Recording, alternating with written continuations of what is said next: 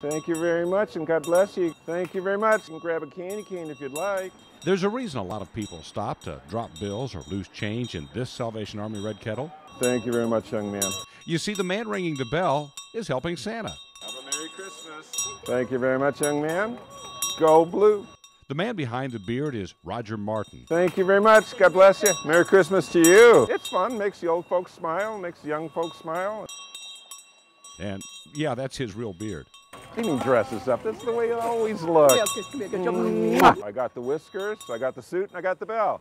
It's a natural. Martin is a retired special education supervisor from Royal Oak. Have a great night. And he says this is his way of giving back. I've always had enough to get by. I've had richer years, poorer years.